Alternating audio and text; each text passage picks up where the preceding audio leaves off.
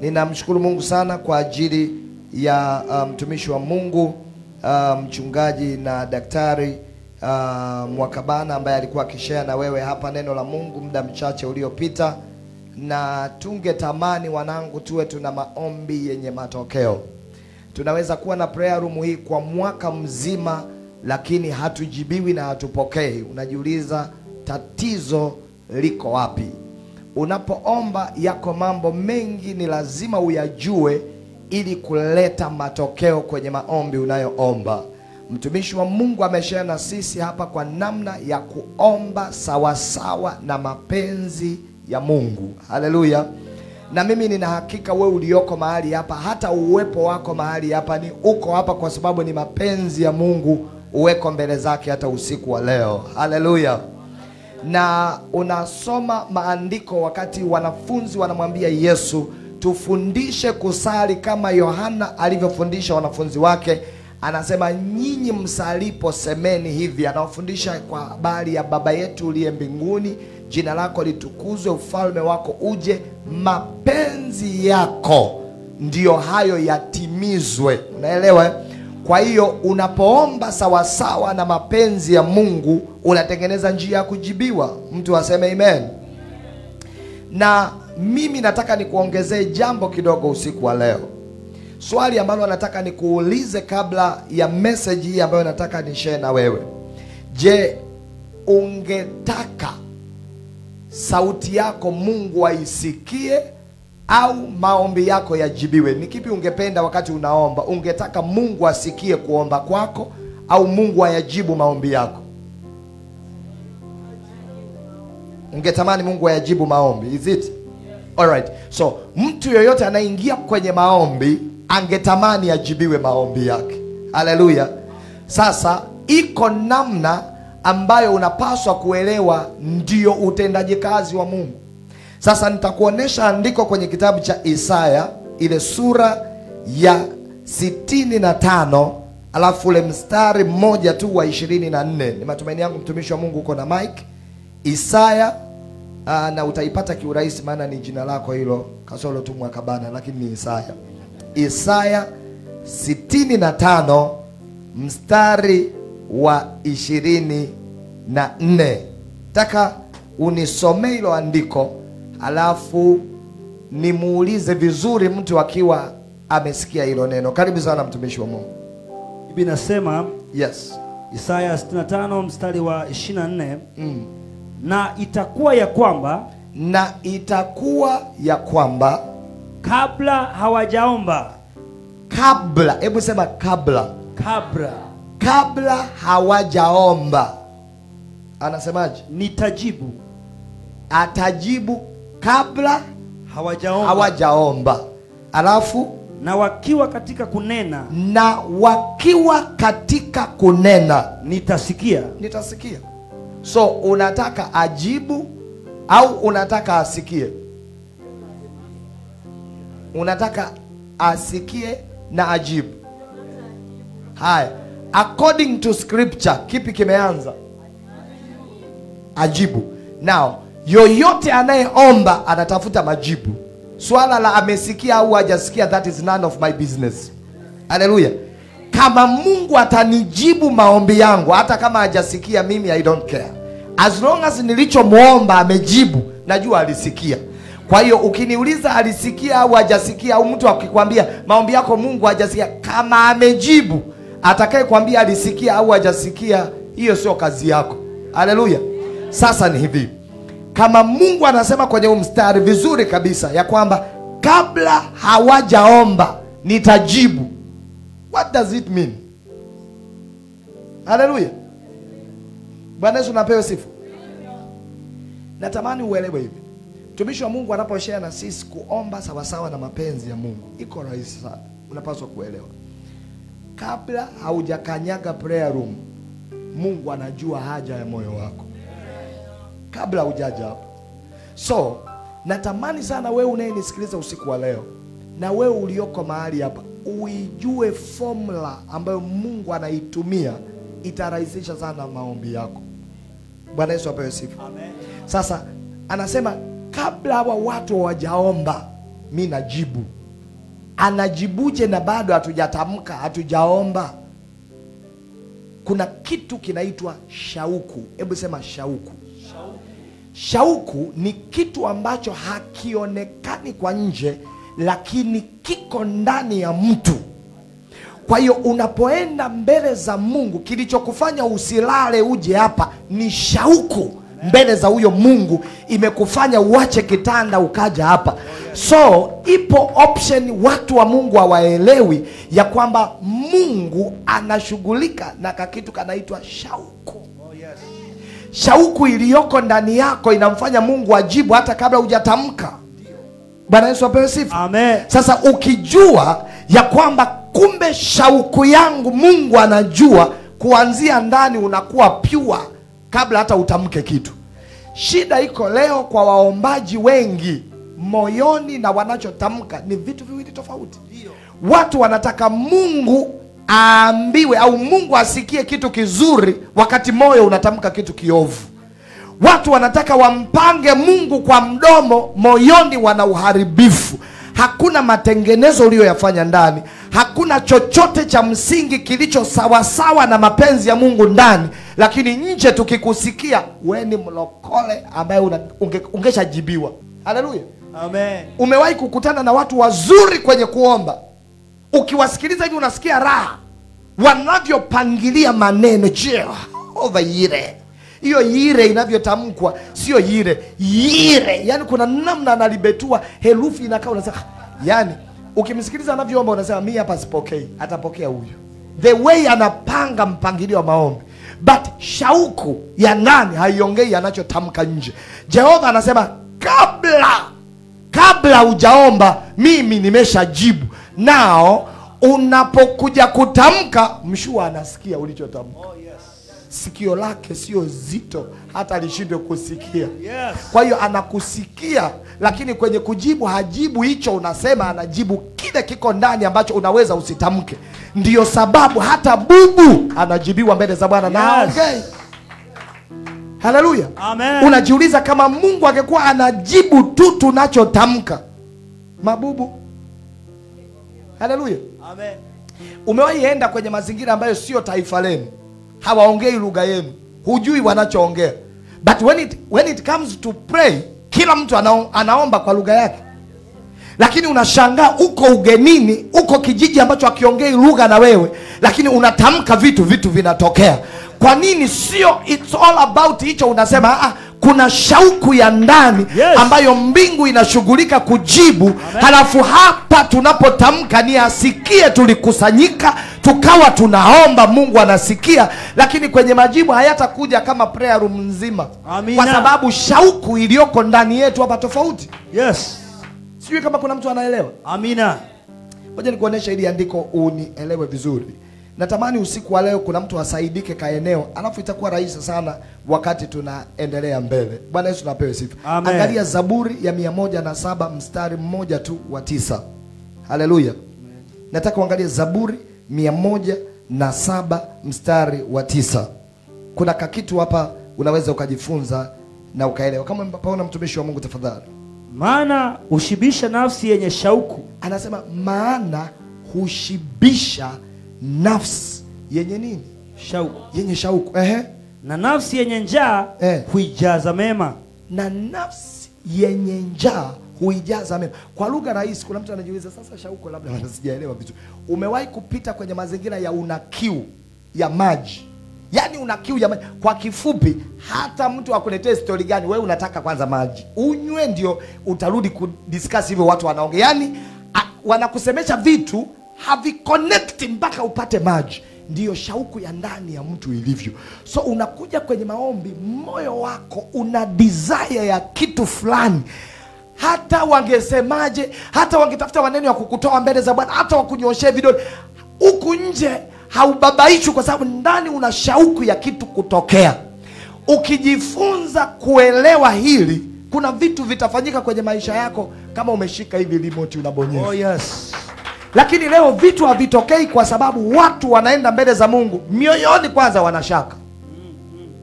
Unaomba kitu ambacho huna uhakika kama kitatokea. Unaomba kitu nje, ndani unaongea story ya tofauti. Unaomba kitu yani ndani unasema kwa hili sijawahi kusikia kama Mungu amefanya, lakini acha niombe tu kwa sababu niko prayer room. Naomba tu. Ila sijawahi kusikia mtu anatoa shuhuda juu ya ugonjwa kwamba huu unaponya. Haijawahi kutoka. Ila acha tu niombe. Unajibandika ma story nje hivi, ndani ma story mengine. Matokeo yake vitu havitokei, Mungu afanye. Kilifuatacho tumuache Yesu kidogo, tumtafute kidogo na mganga somewhere, tuone kama kuna vitu atachekecha vitokee. Na shukuriwe Mungu, waganga wanaendelea kuongezeka town. Wasingeongezeka kama hamna wateja. Na usifikiri wateja wa waganga wa kienyeji ni watu tu wa dini zingine. Ni vile tu waganga watuondeshi ile attendance book. Tukikuwa tunapitia kule tuangalie kule daftari kwa mapokezi walioenda pale, ndio tungeshangaa. Haleluya. Bwana Yesu apewe sifa. Amen. Tuna watu leo wanaliitia jina la Yesu kanisani na jana zao walikuwa wanatafuta kitu kwa mganga. Kwa sababu huku vitu vina delay. Na moja ya shauku inayopelekea watu wasipokee majibu ni kuwa na option B wakati unaenda mbele za Mungu. Shauku yako ina uhakika kwamba hii ninaenda tu mbele za Mungu kufuata ratiba, lakini nina uhakika kuna kitu kitatokea. Wala haijaanza kwako. Nilikuwa nasoma hapa kwenye Biblia nikaona, angalia Marko 11 mstari wa 23 na 24. Yaani nataka uelewe kwamba kuna vitu mimi na wewe tumekusudiwa kuleta badiliko. Kama viko vitu tunavisoma kwenye Biblia na tunaona kabisa vikitaja wanafunzi wa Yesu kushindwa kuelewa kitu fulani, Mungu anajaribu kukufundisha kwamba wewe na mimi tunaweza kubadilisha viwango vya imani juu ya mambo tunayoyatazamia yatokee, na yatokee kwa ukubwa zaidi. Amen. Mathayo 11:23, mtumishi wa Mungu. Marko. Hivi mimi nimesema nini? Marko. Kitabu gani? Marko 11:23. Nani amesema Mathayo?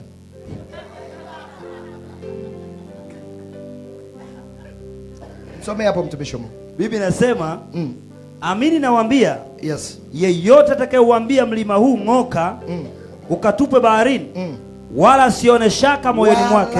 Asifanyaje? Asione shaka moyoni mwake. Kwa hiyo nisikilize vizuri mwanangu, tuwe taratibu pastor. Yoyote atakayeuambia mlima huu ng'oka na ukatupwe baharini, wala asione shaka moyoni juu ya hicho alichokisema. Si ndio? Ndio. Shida hivi, tuulizane tu wote tumeokoka. Can you do that? Hallelujah. Can you do that? Unaweza kaenda mlima Kilimanjaro ule ukasimama. Tena sio tu utupwe baharini, tuhamishie daa kidogo. Wale Wachaga wanatusumbua, watalii wanaenda sana Kilimanjaro. Tulete huku kipande cha Chanika hapa. Ule, we umeokoka, Yesu ni Bwana. Anasema kinachotokea mlima usihame ni nini? Shaka. Deep moyoni. Kwa hiyo ndani una story inayopingana na unachosema. Sasa Yesu anasema ukiuambia mlima ng'oka na ukatupwe baharini, wala usione shaka juu ya hicho unachokisema, nini kinatokea pastor? Ila amini kwamba hayo asemayo yametukia, yatakuwa yake. Unaona? Kwa lugha rahisi, tunachofeli wana wa Mungu sio nje. Hapo ndio penye shughuli. Ndio hapo panapopelekea vitu havitokei. Tunarejelea mstari wa 24 mara nyingi kwenye prayer. Mimi mkinisikiliza wakati naomba, mara nyingi huwa nahitimisha na kitabu hiki cha Marko 11:24. Huo mstari wa 24 unasemaje mtumishi wa Mungu? Kwa sababu hiyo, nawaambia, yes, yoyote myaombayo mkisali, aminini ya kwamba mnayapokea. Aminini ya kwamba mnayapokea, nayo yatakuwa yenu. Nayo yatakuwa yeah. Jamani, hapo ndio muziki huko. Tuna watu wengi wana uwezo wa kuomba waombavyo. Issue ni kuamini katika hayo aliyoyatamka. Yaani unaomba dude ambalo huna uhakika hata kama linawezekana. Yaani unapiga kwanza, hii Mungu akitaka kunibariki na ibaraka anaanzia wapi? Kwa hapa Tanzania. Kwa hapa damna. Haya maombi kwa sababu nimwambia Mungu nataka kufungua kampuni ya utalii. Hapa da kuna utalii. Labda niende kwenye kongamano wa Arusha kwa sababu Arusha ndio issue za utalii ziko. Kwa hiyo ingekuwa Arusha ingewezekana. Yaani wewe mwenyewe unaanza kuyachuja maombi na kuyapangua maombi. Imagine umemsihi Bwana akupe mme au akupe mke, halafu unaanza kupiga hesabu vile ambavyo kwenye maombi huyo mume ulivyomtaka wa viwango gani, halafu wewe mwenyewe ukitisha sema kwa huyu amna butu kwa hapa bado. Hujai kusikia anasema kwanza mme wangu mimi hata kuzaliwa hajazaliwa. Kwa vigezo ulivyoweka. Sasa angalia, hicho ndicho unachokitamka. Kwa hiyo sisi tukikusikia tunaamini hicho ndio kinachotoka ndani. Sio ulichokuwa unasema wakati ule unasema tu. Wana wa Mungu, yako maombi machache yanayoweza kuleta matokeo kwa watu tu wanaoomba sawa sawa na mtumishi wa Mungu aliyotufundisha hapa. Number 1, wanaoomba mapenzi ya Mungu sawa sawa yatokee kwenye maisha yako. That's number 1. And number 2, we unachokisema ndani na kinachotoka nje ni vitu viwili tofauti. So Mungu umemweka njia panda hapo. Afanyaje sasa kwa mfano? Haleluya. Mimi nina uhakika na jambo moja. Kama sisi tunaokusanyika prayer room na wenzetu wote walioko live wakibadilisha mtazamo tu wa namna ya kwenda mbele za Mungu, biashara inaishia hapo. Unaona matokeo yanaanzia hapo. Sasa nikuulize kitu. Kama Mungu anaona sirini na sisi hatujatamka, kwa nini ana uwezo wa kujibu vitu vilivyoko sirini? Anasema yeye ni Mungu aonaye sirini. Mathayo 6:6 ukienda pale anaona. So kama yeye ni Mungu aonaye sirini, maana yake hatujatamka. Sirini anatujibuje wakati hatujatamka? Kumbe ndani ya mioyo yetu tunaweza kuwa na maombi ya kutosha juu ya mambo kadhaa tunayoyataka, hatujapata nafasi ya kutamka. Nisikilize, kuna nchi zingine Ukristo ni tatizo kubwa. Ukikutwa unaomba jela au adhabu yoyote wanayojiweka, utakiwi kuomba. Hawa watu wanafanyaje? Kuna mtu anaweza kama amenyamaza hivi anakuangalia. Ndani yuko kwenye maombi big time. Anavunja roho ambazo hujai kuelewa. Na moyo wake una uhakika kwa hichi ninachotamka kinatokea. Hii shida yetu sisi ni mabingwa sana wa kuamini kwenye mambo mabaya. Ndio maana unasikia mtu umekaa naye sasa mimi nikitamka acha ninyamaze tu. Huyu mtoto nikimtamkia kitu kibaya kinatokea kesho. Amuulize yule mtoto fulani, nilimwambia hivi, nilimwambia wewe itakuja kigonge basketi, anapita jikamgonga wewe hivi. Kumbe unayo neema ya kutamkaga vitu na vitu vinatokea. Shida tu unataka kutamka vibaya baya vya kugongwa na gari, kuangukiwa na jiwe, umejikwa na nini. Mbona hutamki vitu vizuri? Mbona huwatamki watu mema? Bwana Yesu asifiwe. Wako watu midomoni mwao halitokagi jambo jema. Akifungua kinywa ni tusi, akifungua kinywa ni lawama, akifungua kinywa manunguniko, anampointi mtu. Sasa Biblia inasema kimtokacho mtu ndicho kiujazacho. Kwa ndani ya huyo mtu hivyo ndio vitu vimejaa. Yes. Halafu unakuja mbele za Mungu leo, unafungua kinywa unataka Mungu afanye, visipofanyika unasema Mungu atendi. Haleluya. Amen. Na unawakuta wale walokole wapya ambao hawajuagi hata mambo mengi. Wenyewe wanaadhimia mioyoni mwao, wanashauku Bwana afanye kitu, wakitamka tu kimewaka. Kimewaka. Yaani aliokoka akasikia hivi, kwa Yesu hakuna jambo linaloshindikana. Yaani kwake yeye yote yanawezekana. Ndio injili aliyookokea aliisikia hiyo. Yes. Kwa Yesu yote yanawezekana. Akasema kama ni hivyo na mimi mniongoze sala toba. Sema Bwana Yesu, Bwana Yesu. Akuja mbele zako, futa jina langu. Amen. Moyoni ameshasikia yote yanawezekana. Ndio hapo nasikia Bwana Yesu, nimekaa muda mrefu sijapata kazi, nimesikia kwako yote yanawezekana. Ndicho anasema ndani. Unasikia kesho akajamaa kameulizwa tu, baba we, mbona zuru una kazi wewe? Panda huko nyuma twende ukafanye kazi. Yaani nilipata kazi kiajabu ajabu. Shauku ndani imesimama. Shida ya walokole wengi ni kumjua sana. Yaani wanamfanya Yesu kama shemeji. Yaani unamfanya Mungu kama mjomba. Unamjua sana kiasi ambacho yani kuna vitu hiki mjomba hawezi. Kwa hali ninapomjua nacho, watu tunajua na ndugu yako unamjua hali anayopitia. Haleluya. Ndio maana kuna vitu tunawadanganishianga watoto. So kuna watu wanafanya Mungu pia kama mtoto. Ushawahi kuona mtu anamwambia mwanae nakuletea gari jioni, sawa? Haya. Anaenda. Yeye anaenda kwa mguu, lakini mwanae kamwambia anamletea gari. Haleluya. So na Mungu mnamchezesha hivyo hivyo. Yaani unajua kabisa Bwana Yesu, Nimekosea hii mara moja. Kesho sirudi tena. Yaani mimi sikuzingui tena Yesu. Kesho unarejelea pale pale. Kesho kutende. Yaani moyoni unamfanya Mungu mshikaji. Haleluya. Alafu ukipita kwenye kibano unataka sasa ndio utamke vitu. Ndio sikia unanukuu andiko umkumbushe Bwana. Bwana Yesu. Kumbuka tulipoanza Mbulahati. Kuna jiwe hadi nilikata hapa. Mungu anasema ni sawa kabisa. Nakumbuka kabisa lilivyokukata jiwe. Hicho unachotamka nakumbuka. Sasa anasikia na kusikia unatamka jiwe lilikukata.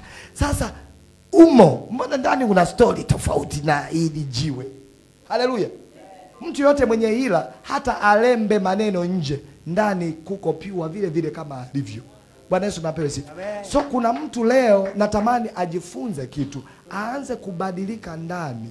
Unasikia kuna wimbo ule mmoja anasema nafsi yangu ya kutamani,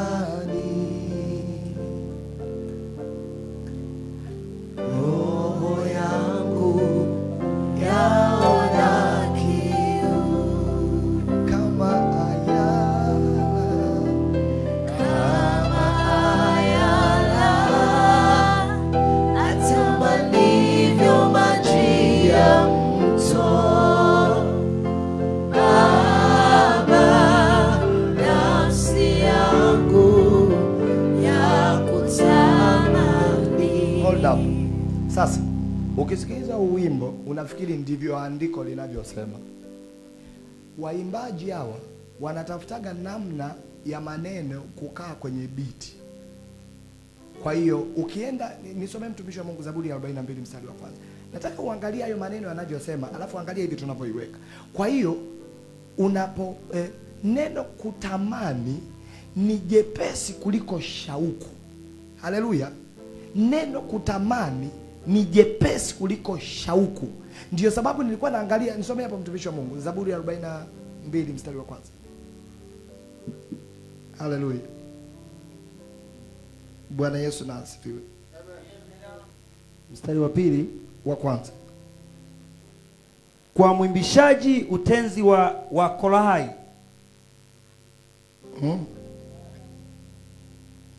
Mstari wa pili. Ngoja niende tena mtumishi wa Mungu.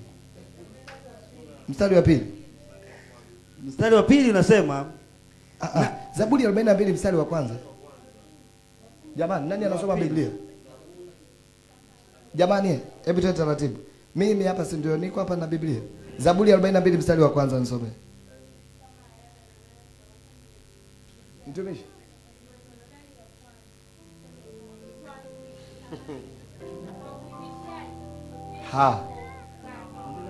Zaburi ya ngapi?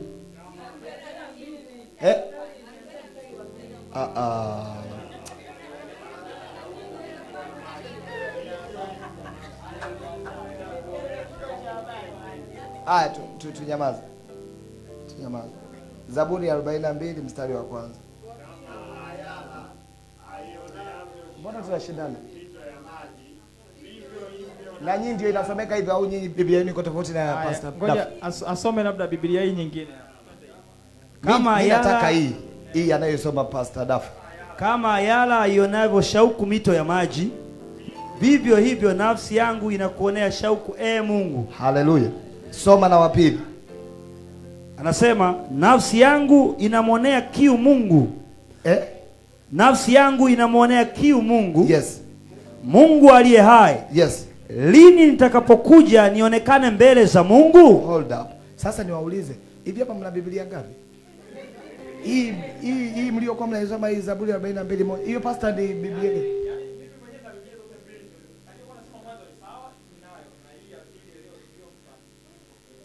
All right. Wewe una Biblia gani? Wewe si yako hiyo, acha ile. Haleluya. Sawa. Sasa umesikia hiyo nyimbo tulioimba.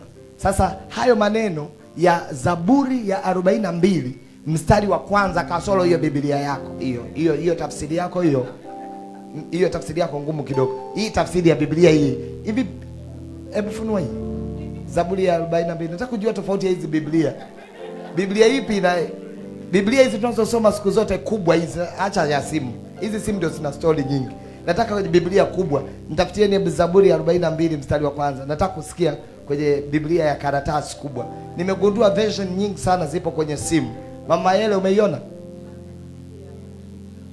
Haleluya. Sasa. Haleluya. Haya. Mpatie Pastor Mwakabana.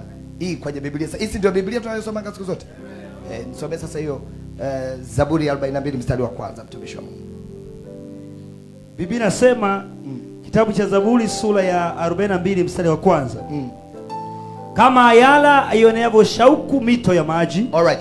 Kama ayala aioneavyo nini? Shauku mito ya maji. Vivyo hivyo nafsi yangu inakuonea shauku, Mungu. Vivyo hivyo nafsi yangu inakuonea shauku, Mungu. Mwimbaji anasemaje? Nafsi yangu ya kutamani. Unaona Sasa ukiangalia neno kutamani na neno shauku ni kama neno moja, lakini mimi nataka nikuongezee uelewe shauku ni deep than kutamani. Haleluya. Kwa hiyo Mungu sio tu unamtamani. Unasema nafsi yangu ya kutamani. Hapa anasema kwenye Zaburi nafsi yangu ina shauku. Yaani kwa lugha rahisi, nafsi yangu imejaa zaidi ya kiu juu ya huyo Mungu.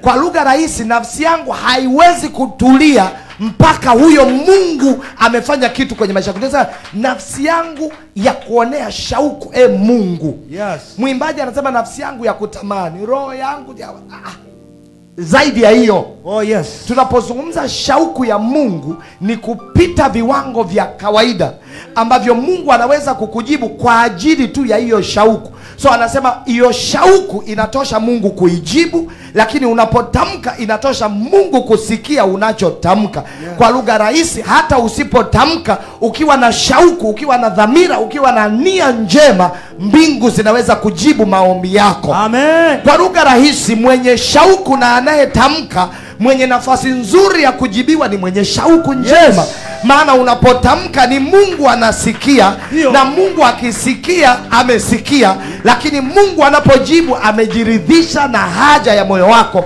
Ndio tumesoma kwenye andiko, anasema Mungu anaweza kujibu hata kabla utamke. Dio. Na unapotamka Mungu anakusikia. Dio. Kwa hiyo wana wa Mungu, usiku wa leo inawezekana we ni mmoja kati ya watu ambao maombi yao hayajibiwi. Inawezekana uko hapa unasema, pastor, nimeomba sana tangu mwaka huu umeanza, naomba sijibiwi, sipokei. Shida iko wapi? Shida iko ndani. Shida iko rohoni. Kuna vitu vinapishana huko. Mungu anataka aanzie huko kutengeneza majibu. Yes. Mungu anataka aanze kupanga vitu kutokea ndani. Huku nje ni matokeo tu, kwa sababu unaweza ukasema kitu ambacho ndani sicho.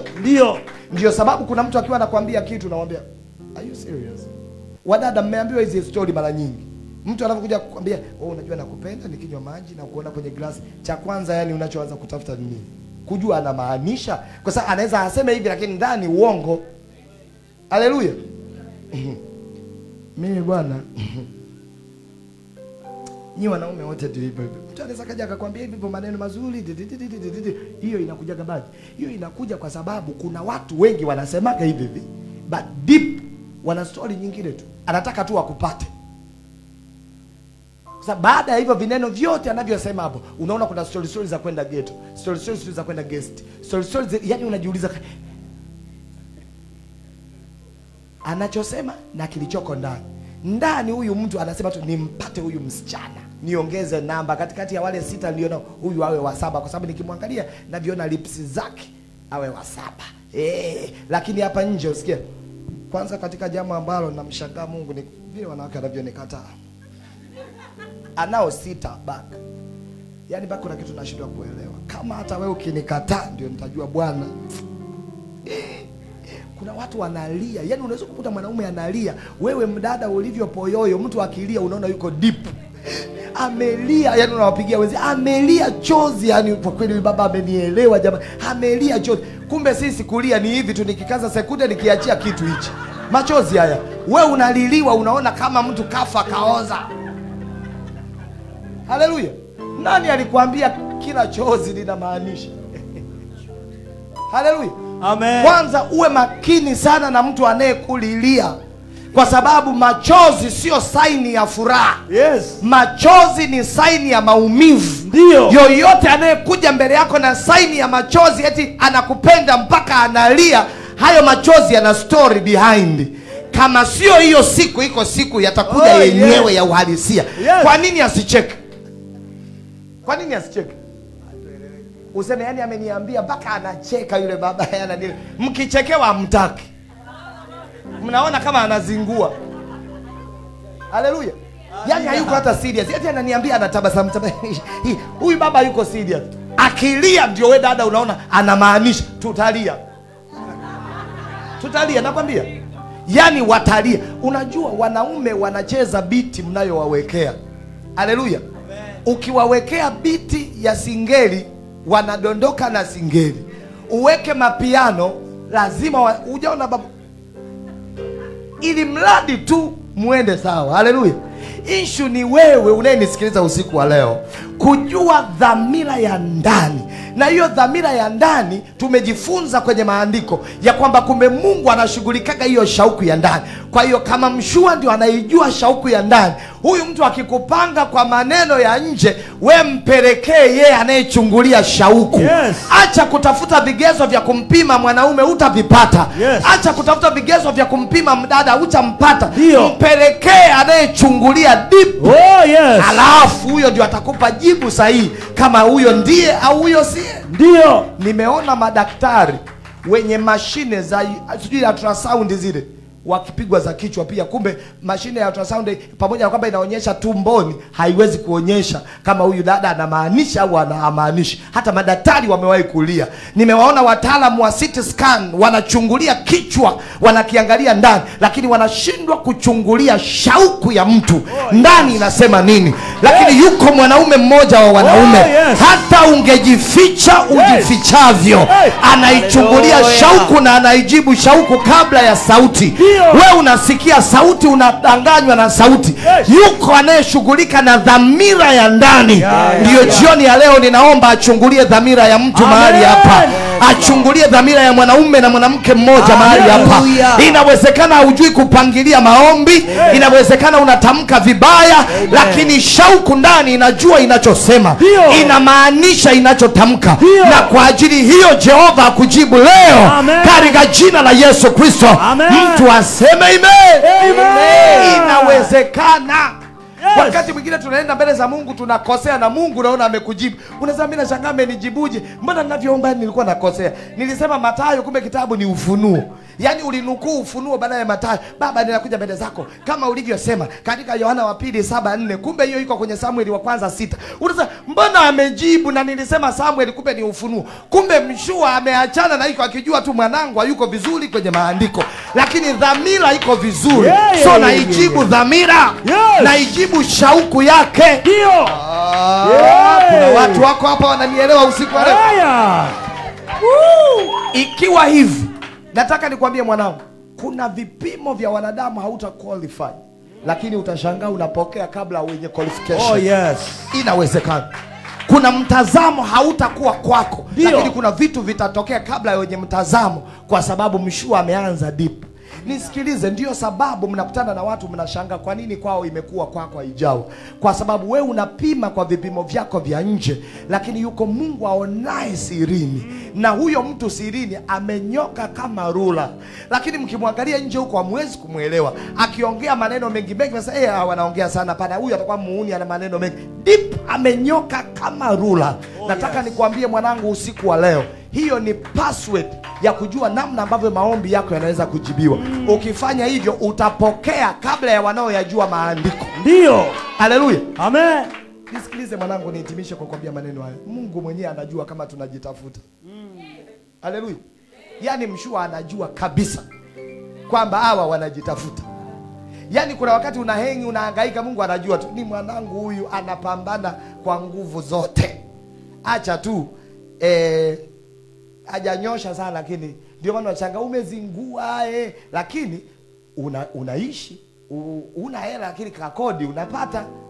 unazingua, lakini kwa hela tu ya kubadilisha nguo unapata. Yaani huko kwenye wakati mgumu, lakini kuna tu vitu tudogodogo ana provide humu njiani, kwamba hata kama anazingua, kwa sababu nikimchungulia mwakani huyu atakuwa chombo cha Yesu. Oh yes. So acha nimtunze hapa afike pale. Yes. Bwana Yesu apewe sifa. Amen. Ndio sababu katikati wanaotoa mashuhuda makubwa wala haumo, lakini unakaa amani kako. Kwamba lakini jamani mimi nakuaga hivi, lakini Mungu lazima atajibu. Na ni kweli kitu kinatokea. Unajiuliza ni nini hiyo? Ni Mungu anakuchungulia, ashaiona kesho yako. Na kuna watu hapa leo, kama isingekuwa kesho yako, isingekuwa shauku iliyoko ndani ambayo Mungu anaijua ya kesho yako, wengi tungekuwa tumededi. Haleluya. Kuna watu hapa wanalindwa leo, sio kwa ajili ya leo. Unalindwa leo kwa ajili ya yale utakayokuja kuyafanya kesho. Yes, Lord. Mungu atakuvusha leo kwenye disaster kwa sababu anaujua mziki utakavyoufanya kesho. Amen. So ukiwa namna hiyo, ni lazima utembee ukiwa unao mpango wa Mungu sirini. Yaani ndani yako. Unaona hii time tuko hapa sasa hivi, kama tusingekuwa hapa tungekuwa kwenye matukio mengi tofauti. Kama wewe unatusikiliza live usingekuwa live na sisi, sasa hivi pengine ungekuwa unamtafuta msichana online. Haleluya. Unatumatuma message, atakayejibu uunganishie message ya pili. Na message za kwanza zinaanzaga za kawaida, shalom. Haleluya. Unatupia shalom, unasikia atajibuje? Bwana Yesu asifiwe. Unajua kuna watu kwenye mitandao hawatumii majina ya ukweli. Kwa hiyo una hakika huyu Muislamu Kristo. Ukipiga shalom unasikia wa alaikum salam, unajua huyu tuende naye kisha shehe. Unabadilisha kidogo swali. Mwenyezi Mungu anakuonaje? Haleluya. Unaona ukisema Mwenyezi Mungu utajulikana, upite Mwenyezi Mungu. Unaipitisha kidogo huko. Apewe sifa Yesu. Amen. Ujana una mambo mengi sana. Na pia uzee una mambo mengi sana. Kuna mtu anasema unazungumza na vijana, nazungumza pia wazee. Kuna wazee wana mambo ya ovyo. Bwana Yesu asifiwe. Nawaambia tena, kuna wazee pia wana mambo ya ovyo. Na wao ndio mahodari wa kuwanyoshea vidole vijana. Hawa vijana hawa saa 8 za usiku mzee yuko online. Unajiuliza huu usiku wa manane mzee uko online unatafuta nini? Haleluya. Unatafuta nini online? Saa 8 za usiku. Haya basi uwe nchi za nje tujue huko kwenu ni mchana. Hapa saa 8 za usiku. Unatafuta nini online? Uko kwenye inbox ya watu. Bwana Yesu apewe sifa. Amen. Na DM watu.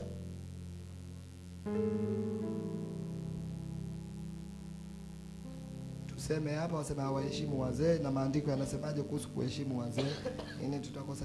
Tunazungumza vitu ambavyo wazee ni mahodari wa kuonyoshea vidole vijana. Bwana Yesu asifiwe. Lakini unapoonyoshea vidole vijana, shauku. Usisahau shauku. Wewe unanyoshea watu vidole, shauku inasema nini? Kweli umenyoka kwenye shauku? Sasa mshua anadili na huko. Hii ya kuongea nasikia. Wewe wakalipie tu vijana. Hamna shida.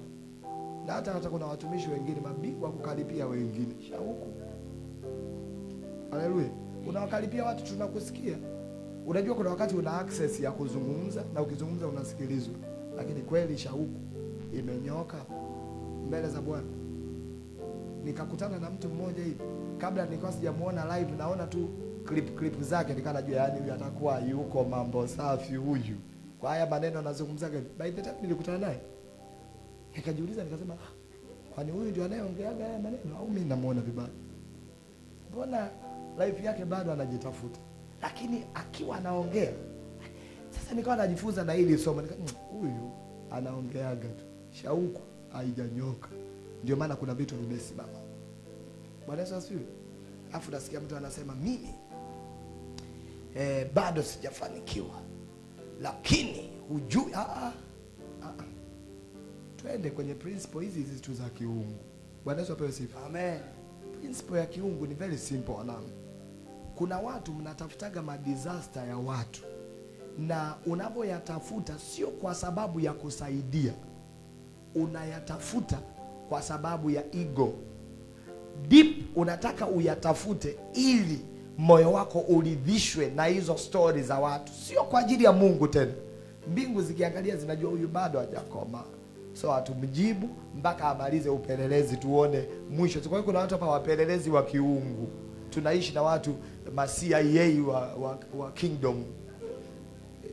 Umeajiriwa idara ya upelelezi wa mbinguni, huna mshahara. Au not umeajiriwa, umejiajiri. Wewe ni wale watu wanaitwa freelancer. Wewe ni freelancer wa ufalme wa Mungu, hauna malipo. Kwa hiyo hujulikane upo idara gani. Unachunguza maisha ya watu, huna malipo. Alafu unasahau ya kwamba kila time unayospend kuchunguza maisha ya watu haikupi matokeo. Haleluya. Halafu wao unawachunguza sasa, kumbe wewe unaona huko nje ambako wao wanapambana kukarabati, ndani wamenyoka. Unasikia vina ushuhuda hivyo vimtu, kila vikisimama na mshukuru Mungu amefanya 1 2 3. Lakini ukimcheki nje unaona kuna mapungufu. Nilikuwa naambia yule mwanangu yule pale, anashuhudiaga sana yule mwanangu. Haleluya. Akishuhudia yule mwana, mimi nikikaa naye namwambia mwanangu, Mungu akifanya, ukiwa na jambo la kushuhudia usiangalie mtu. Shuhudia, as long as Mungu amefanya, shuhudia. Haleluya. Sisi tukikuangalia mwanangu, tukitafuta kosa hatulikosi hata yako. Lakini wewe unang'ang'ana na hayo na Mungu anafanya. Kwa nini usishuhudia? Mtu usubiri eti mpaka uwe huna kosa. Ni leo. Haleluya. Mimi leo hii nimepokea simu ya mtu hapa. Nilikuwa asubuhi na record hapa. Nikamwambia niko studio wakati nilikuwa hapa. Alafu mwenye nilipokata simu nimeongopa leo nina prayer room baada. Bwana Yesu nisamee. Yaani unajua tusipoungama hizi dhambi, yaani kuna tu vitu bwana, unachukua kama sio uongo lakini ni uongo. Kwani kusema mtu niko studio na huko hapa, mmepokea simu hizo mara ngapi leo? Vyote ulivyowajibu watu kwenye simu ni ukweli? Mtu anakuambia unafika saa ngapi? Yaani niko hapa dakika, na unatumia dakika 5. Ni uongo kama uongo mwingine. How many times tumefanya hivi? Nani aliwahi kukumbuka kwamba hilo pia ni kosa? Unaona hivyo ni vitu vya kawaida. Apewe sifa Yesu. So watu wa Mungu, jioni ya leo tunapohitimisha prayer room, natamani uwe na neno la kwenda mbele za Mungu. Na neno hilo unaloenda nalo mbele za Mungu, ukiwa unajua shauku ya moyo wako ndio unayeshughulikia leo. Ya kwamba ninatamani kuanzia jioni ya leo, moyoni mwangu niwe nina uwezo kutamka kitu pure mbele za Mungu sawa sawa na ninachokisema nje. Kama hivi vitu vinatofautiana, shughulika na hilo jambo leo. Kuna vitu vingi mngetamani Mungu awatendee. Anzia moyoni kabla ya unachokitamka. Moyo wako uwe hauna shaka. Yesu anauambia ule mti ukauke. Wanafunzi walivyouona umekauka wakamuuliza Yesu pale kwenye Marko. Wanamuuliza Yesu, inawezekanaje? Anawaambia ukifanya jambo na usiwe na shaka, chochote utakachokiamuru kinakuwa. Huu mlima ukiambiwa ng'oka, unang'oka. Si hauna shaka. Moyoni unauambia nje, vitu vinatokea. Wewe sasa hivi chochote unachotaka Mungu afanye, kwanza ndani uwe hauna shaka na hicho unachosema. Hauna hila na hicho unachotaka kitokee. Alafu sasa kitamke uone. By the time tu moyoni umenyoka, mshua tayari ameshamalizana nawe. Tumesoma kwenye andiko hapa, amesema kabla uombe anajibu. Na unapoomba anasikia. Haleluya. Amen. Usivipishanishe hivi vitu. Usitake Mungu ajibu hiki kwenye kutamka unatamka hivi. Mtumishi wa Mungu amesema hapa, ukiomba kwa sauti haina maana. Unasema unasikia mtu anasema, hayo maombi ya kuombea unapiga kelele, kimya kimya, maana kuna tofauti kati ya kuongea bora mradi na kujua unachokitamka. Apewe sifa Yesu. Amen. Lazima ujue hivi vitu kwenye mpangilio wako wa maombi. Na unajiuliza hivi Bwana akifanya, kwa mfano umeshawahi kujiuliza unachomuomba Mungu, Mungu akifanya unafanyaje? Do you know kwenye maombi ya watu wakina Hana, tunasoma kwenye habari ya Hana, anamwambia Mungu, anasema ukinibariki mimi na mtoto mume, ndipo nitakapokutolea huyo mtoto siku zote za maisha yake. Ni kujaribu kumwambia Mungu ya kwamba sitajilipua na hiyo baraka ambayo utaifanya kwenye maisha yako. Ukinibariki na mimi namtolea Bwana huyo mtoto siku zote za maisha yake. Kwani kwa kufanya hivyo hawi mama yake Samueli? Anabaki mama yake Samueli. Kumtolea Bwana Samueli haimtoi yeye kuwa mama yake wa huyo mtoto. It's just a technique ya kwenda nayo mbele za Mungu. Unaweza kufanya hivyo. Mwambie Mungu. Mungu akiona ndani aone uko pure, kweli utafanya. Kuna watu hapa wanamwambia Mungu, Mungu ukinibariki na kazi mimi, ukinibariki na kazi, nanunua simenti mifuko 20 pale Mbulahati. Mungu akichungulia ndani hivi, anaona sio mifuko 20 ya simenti. Kidumu. Yaani kile kidumu cha lita 5 kile. Iwe inatakiwa petroli ya kuwasha generator site lita 5. Wote mnaangaliana hivi. Jamani, kuna mtu anataka kusaidia petroli lita 5? So Mungu akiona pesa, unachofanya huku uongo, subiri. Kwa hiyo wengi mngekuwa mna vitu vikubwa hapa. Issue ni ndani. Haleluya. Amen. Ingekuwa Mungu anapangika kwa maneno, kuna nani angekuwa hajajibiwa hapa? Fikiria unavyotamka vizuri vitu. Bwana Yesu, tuko mbele zako pamoja na watumishi wako wa Mungu. Bwana, umewajibu watu wengi na mimi leo ni zamu yangu. Ninakuja mbele yako. Sawa sawa na neno lako umesema yoyote aombaye, kutafutai kwa bidii. Mungu anasikia, sawa? Nimekusikia. Kwani kukusikia ndio nini? Ndio maana sasa anasikia kujibu, anajibu kwa wakati wake. Kwenye huo wakati wake ndio anachungulia sasa. Huyu alisema nilimsikia tofauti na ndani. Wewe ulisema ni tofauti ulicho cha ndani. Wewe ulisema ni ndani tofauti wewe. Nimeona. Huyu anasikia, kesho anashuhudia. Wewe unachosema ndani. Yaani unajua, naona kama kuna wakati Mungu hadi anashtuka.